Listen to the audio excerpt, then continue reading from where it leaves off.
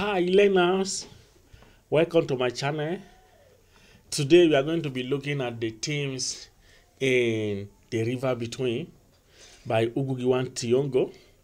The River Between is a novel written by Ngugi Thiongo that explores the disunity, the division between two people, between two villages in the Gikuyu tribe in Kenya.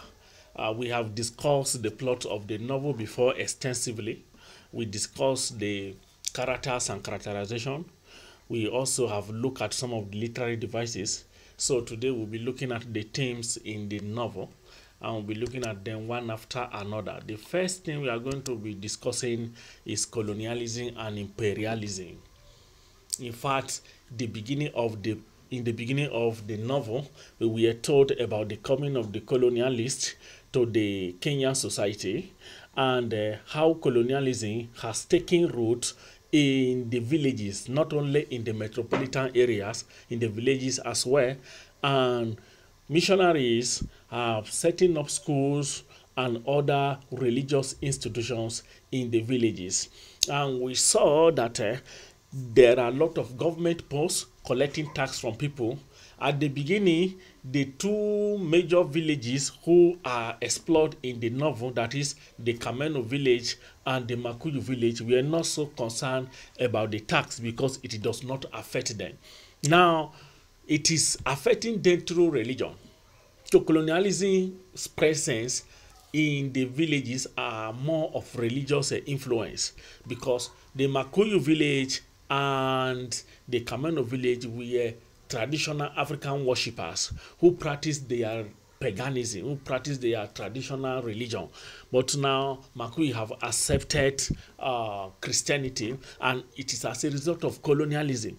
So Kenya was colonized and then the people were exploited, and we even saw the exploitation in the religious institution, especially the mission school set up in Syriana, where Mr. Livingstone, who is the representative of the missionaries and also the white men in the novel, expel the children of those who are not Christians. So the children of the pagans were expelled. One of them is WAEC, Kamau, Kintunia, and several other students, especially those from Kameno village. So we saw that Christianity comes to Kenya with the advent of colonialism, and then the Makuyu people, almost majority of them, have accepted Christianity and they were exploited. Why the people in Kameno saw it as an exploitation, even the coming of Christianity, some of their converts like Joshua sees Christianity as the best way of life. Okay, now we saw dedication to a cause. That is another theme in the novel. We have two major characters that are totally dedicated to their cause. One of them is WAEC. WAEC was sent by his father to the mission school in Syriana for the purpose of learning the wisdoms and the knowledge of the white men, so that he can be able to fight the white men. And he can be able to fight the white men and decolonize Kenyan society.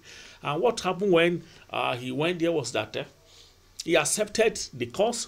He was studying for many years in Syriana, but later he was expelled because his father has refused to convert to Christianity.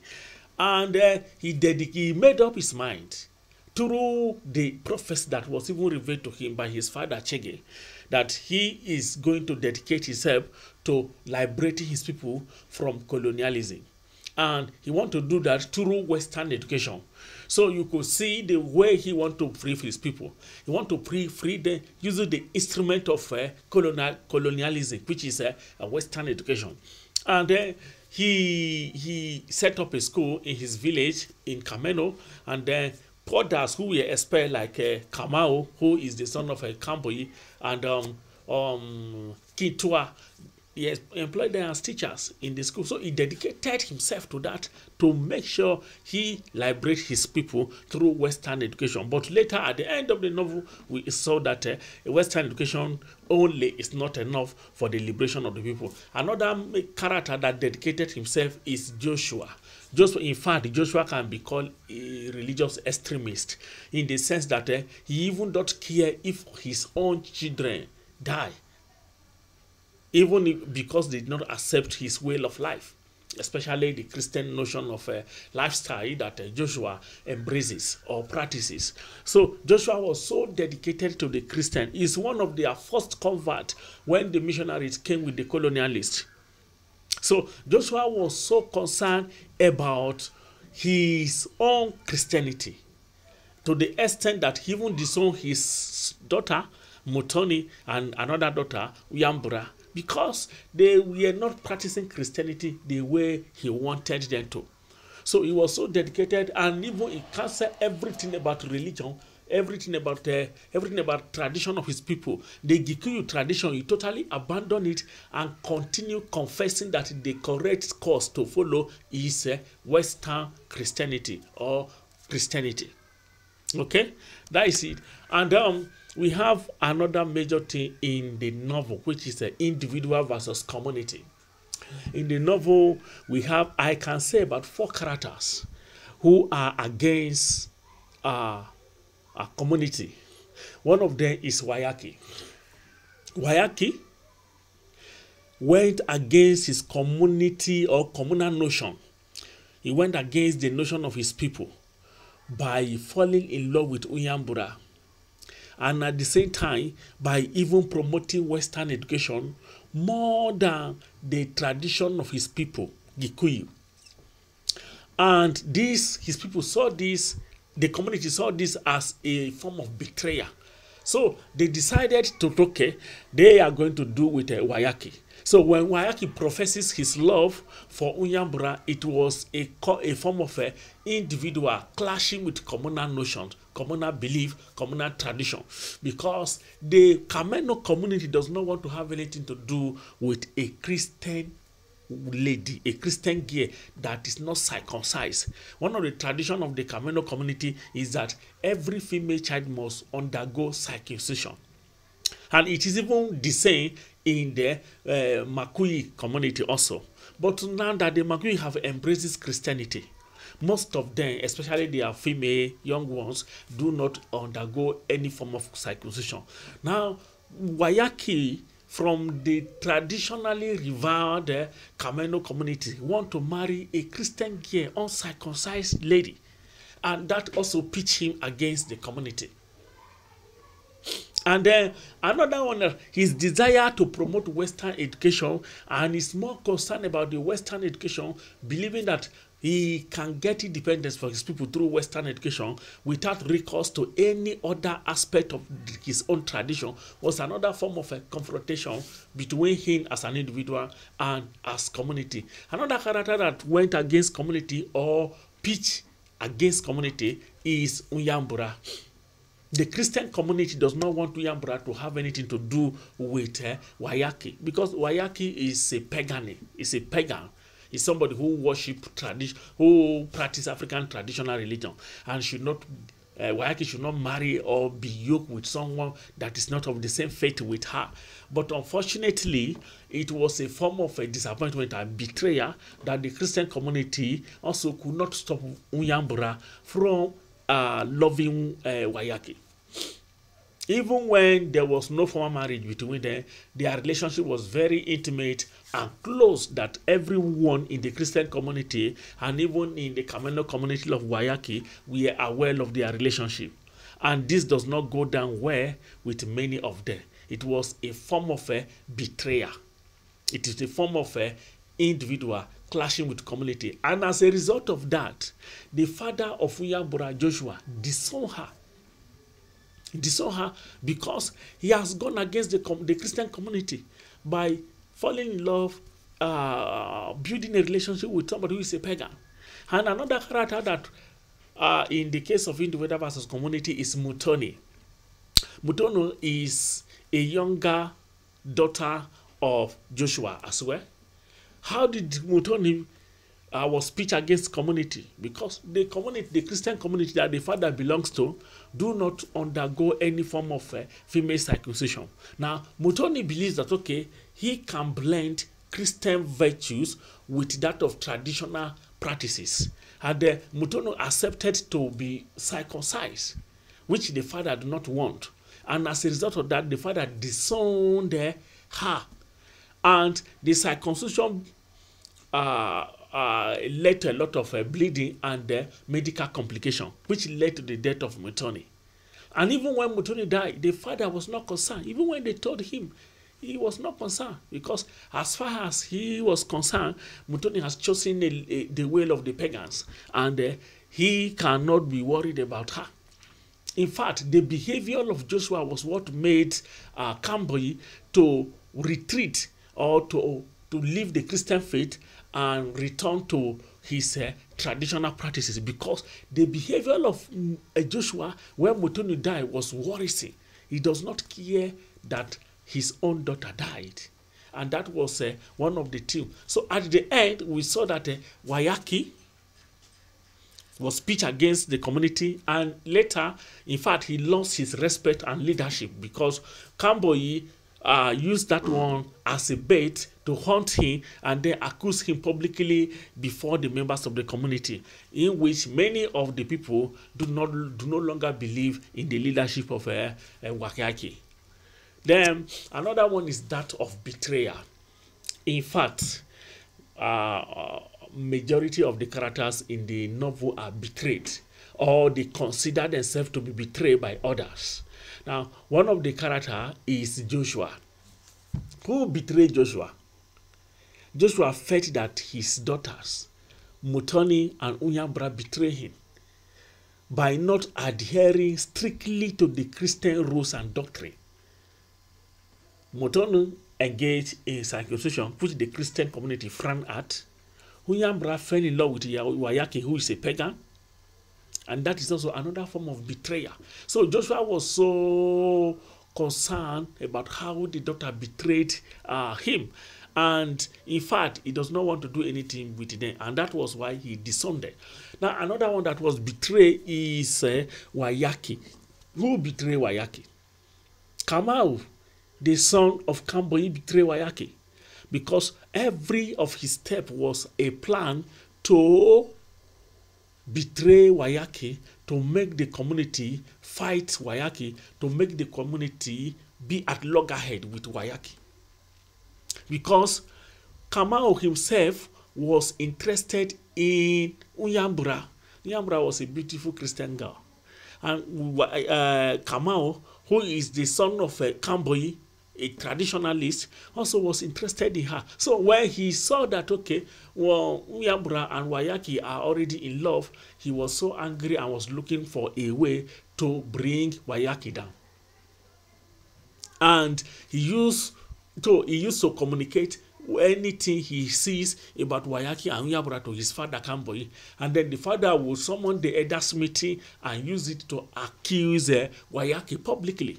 In fact, at a point, the elders asked WAEC to denounce his relationship with Unyambra, which he refused. And the elders saw it as a great betrayal, that WAEC has betrayed the oath that is going to protect, the oath he took that is going to protect the purity of the tribe, of the Gikuyu tribe.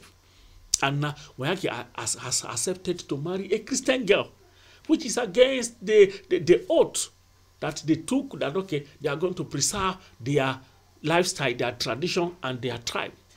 So that is another form of a betrayal. In fact, I can even say that Livingstone, the head of the mission school, also betrayed WAEC, Kamau, and Kintuya, and some of other boys from Kameno village that went to the school to go and study. They were studying for years, and because their father have refused to accept Christianity, they were expelled from the school. That is also another form of betrayal, because they were first accepted to the school, even though the school was aware, the school management was aware that their parents were pagans. But later they removed them. They expelled them because of having pagan parents. And that was another form of betrayal, exploitation, even colonialism. The way the colonialists exploited the people were another form of betrayal, because in the novel, the colonialists came with the notion that, okay, they are going to rather civilize the people. But instead of civilizing, they exploited the people. So there are several forms of betrayal in the novel. Okay? Then another one is unity and division. Kameno village and Mukuyi village were well-united communities, and one of the things that served as a streamline of their unity was the River Honia, which passes in between the two villages. Now, the unity was tempered with as a result of the coming of the colonialists and the acceptance of Christianity by the people of Makuyu. The unity became more destroyed and the division became more wide when Mutoni died. Mutoni was a Christian girl from Makuyi. Now, he was circumcised and then a lot of complications happened and she died. So the death of Mutoni has brought more pain to the people of Makuyi because they do not want to be engaging in circumcision again as a result of the acceptance of Christianity. Majority of them accepted Christianity. There are still few people who are traditionalists among them. So the death of Mutoni has made it look as if the people of Kameno were responsible for the death of Mutoni because they were the one still promoting the female circumcision. And also, even the unity, the division was not only in between the two villages. It also boiled down to even the Kameno community, where Kamboyi was planning to pitch the community against Wayaki. And also, there was also a disunity between Kamau and Wayaki. They were friends before. There was unity between them. But now that Wayaki have embraced a relationship with Uyambura, it has caused a lot of jealousy that Kamau now have also pitched himself against Wayaki. And also in the family of Joshua, there were a lot of division. Before, all of them were united as Christian family because Joshua, his wife, Miriam, and then the daughter, Uyabura, then the younger daughter, Mutoni, all of them have accepted Christianity. Though Joshua used to beat his wife for the circumcision she underwent when she was a child. At that time, she was not married to Joshua. But Joshua was still punishing her for that one, for the circumcision. And now there was a lot of division among them because the father and the child and the daughter are no longer in good terms. Joshua have disowned Uyambra for engaging in love relationship with Wayaki, and he has disowned Mutoni because Mutoni have accepted circumcision. And now there was division among them. So Joshua was more like he was alone, and the wife Miriam also was alone. The daughter Uyambra was alone. The daughter Mutoni was even alone before her death. So you could see the division between the two communities, the two villages, also the division in the families, and even the division among the elders, because even Wayaki has become an elder. But Kamboyina has betrayed or has been planning to deal with him, and that led to division among them who were united before. Then another one is tradition versus progress.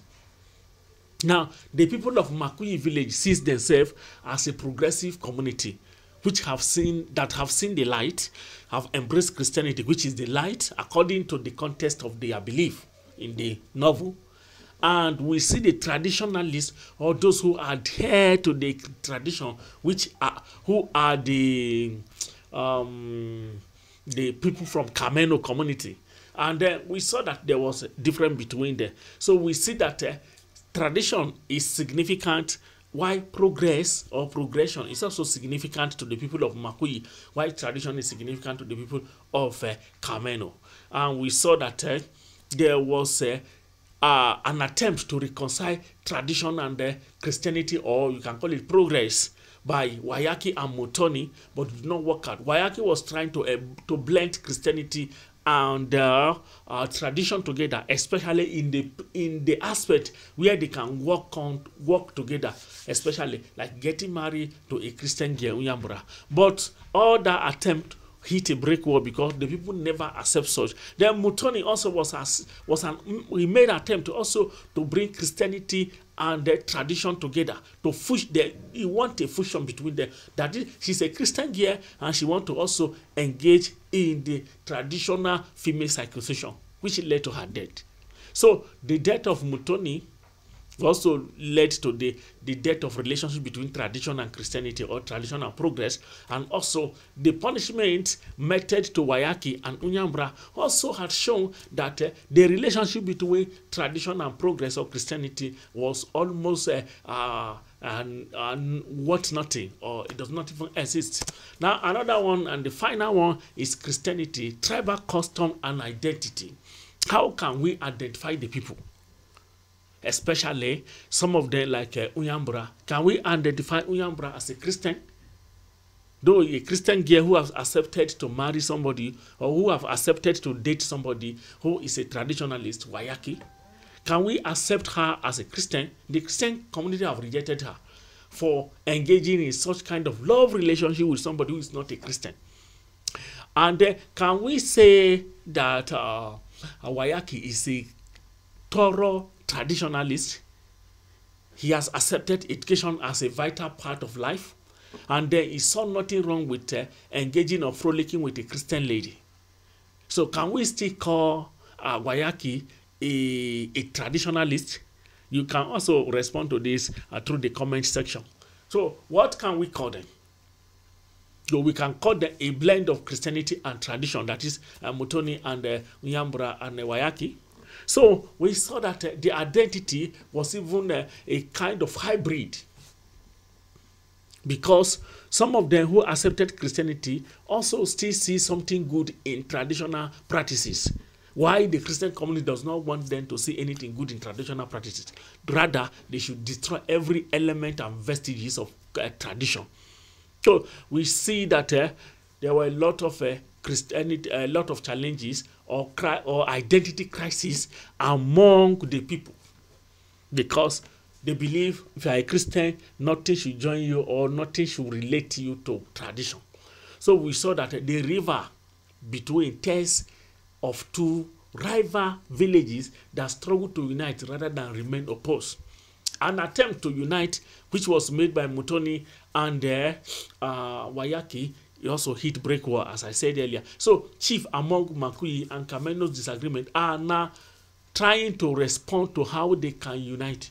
But some of them, especially from the Kameno, decided that they will maintain the tribal purity by not engaging in anything that has to do with Christianity.